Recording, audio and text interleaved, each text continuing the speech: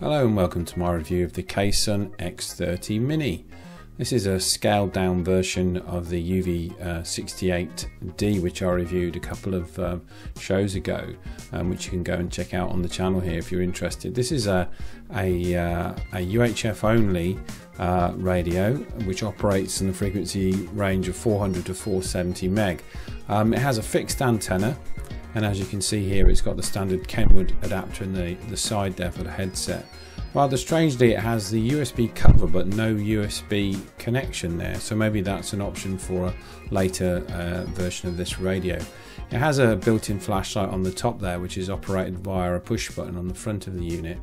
It offers 16 channels of memory storage capacity, has the standard monitor feature on the side of the unit there and the bright orange PTT button, volume adjust buttons on the front as well, channel adjust up and down, and then volume on the dial on the top there.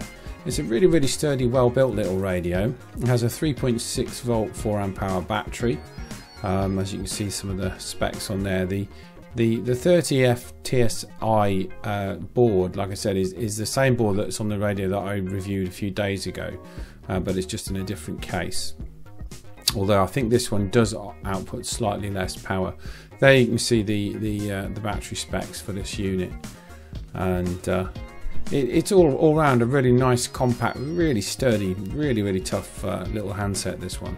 It comes with the standard, your standard affair there, charger with a double insulated cable and the Chinese type plug on the back, standard belt clip, and your run-of-the-mill earpiece. Rather uselessly, the instructions were supplied for me anyway, at least in Chinese. I did use the Google Translator app to wave over the front of the instructions, just to, in case there's anything that I was missing. So that was quite a useful tool to use if anyone's struggling. I also used the same app a bit later on the software.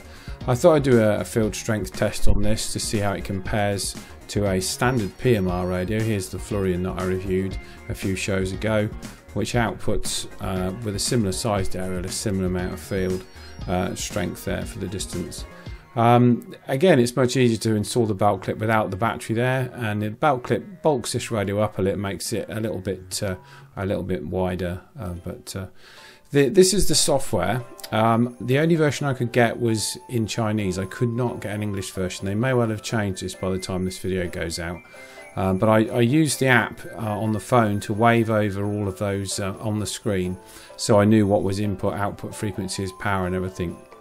That said, I couldn't actually get the software to not put on a tone over the top. I couldn't see an option to switch the tones off.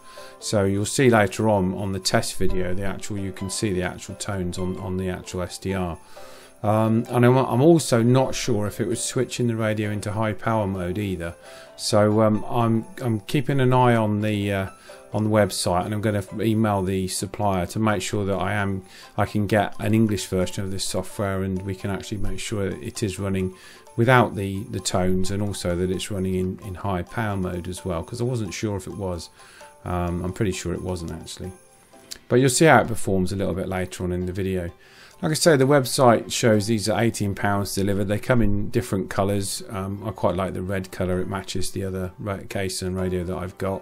But it also comes in blue, black and yellow from this website. So you can take your pick and choose whatever colour you like there.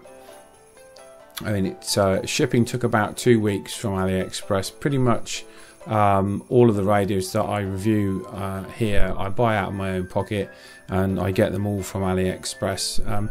Mainly, the occasional one will come in from Banggood, but mainly AliExpress. They offer the widest range of radios at probably the best prices. So if you are in the market for a radio, you might get radios slightly cheaper maybe on GearBest, but they haven't certainly got the wide selection that's available on AliExpress. And you also you're not fixed to having to buy multiple quantities to get discounts either with AliExpress. Right, with the X-30 Mini, location A. This is G7LNK portable with the KSUN X-30 Mini at location A, 3 miles. Testing 1, 2, 3, 4, 5, 5, 4, 3, 2, 1. This is G7 G7LNK portable with the KSUN X-30 Mini at location 8, 3 miles, testing 1, 2, 3, 4, 5, 5, 4, 3, 2, 1. Right, we'll try getting into the local repeater with the KSUN. We're probably about 6 miles from the repeater, 7 miles, but we're kind of behind the brow of that hill over there, so we'll try it. Anyway, see how we get on. Let's turn the volume up a bit on there. This is G7LNK portable, checking access into GB3H. And it looks like we're in okay. There's a little bit of noise on receive on this. Not sure what that is. Don't get that on the other one. There's the same board in this as on the X30 Plus, and that doesn't do that. So we've got the pips.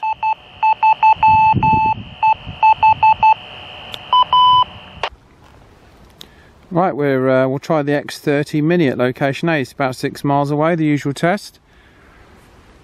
This is G7LNK portable with the KSUN X-30 Mini at location A, approximately 6 miles.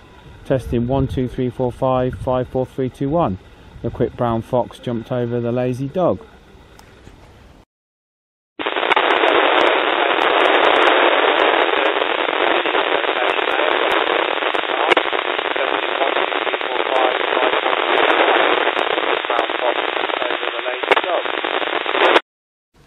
Right, what do I think of the X30 Mini? Well, another good radio from KSUN. This is really a scaled down, shrunk version of the UB68D, which I just took away on holiday with me and had great fun with.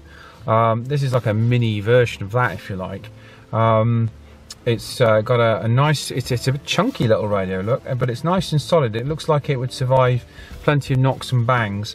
A good belt clip, nice and firm there, sprung loaded with plenty of range in there. A nice bright orange PTT button, you're not going to miss that. It's slightly strange that they've got the USB flap on the side of it, but they haven't actually got the USB socket in it, which is a bit of a letdown. But I presume that may come in the next, the next iteration of this radio. The other thing to mention was the programming software, as you saw, it being only available in Chinese. Which not a major issue, because I used the Google Translate app to work out what the letters were, and so I could program it without any hassle anyway. But I'm sure they'll be releasing an English version of that software at some point anyway. This has got the little flashlight built into it, which some people like, other people don't. It's functional. It actually, there's a button on the front of it. It does the job. You never know, that might come in useful at some point. Fixed antenna, so it's got the look of a PMR radio. This really, it does look like a PMR radio, but it's actually got the performance of a ham radio, because it's definitely not 500 milliwatts. This is definitely packing about a watt, I would say. And certainly the across the frequency range, there's not a huge amount of difference. I tested these at 400 and up to 470, and it was only just at the high end that the power dropped down a little bit, so that's quite good. So right across the range there in the 70 meg band, between 400 and 470, the power was fairly consistent, so that's good. So yeah, again, another radio I can definitely recommend. A bit more money than some of the others, this one, but overall, if you're after this form factor and you like the different colours that you can get, overall it's a very, very good radio. There was one slight caveat with the software that I couldn't see anywhere where you could not turn the tones or codes off. There didn't seem to be an option where you could switch those off, but I shall check with the supplier, and I'm sure that will come in a future, perhaps an English version of the software. Right, I think that's enough rambling from me. I'm going to take off. If you've been enjoying these videos, please like and subscribe. All the details are down below. Information on where to get these radios from will be in the link, as well as the links to the software too. Although I think with this one in particular, you might benefit from contacting your supplier to get the very latest software. Right, I'm going to shoot off. If you have been, thank you ever so much for watching. We'll catch you on the next one. 73.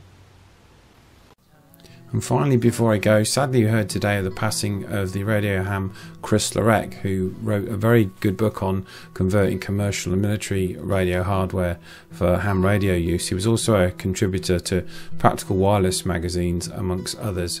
Very sad to hear of the passing of Chris Larek, and my thoughts go out to his friends and family.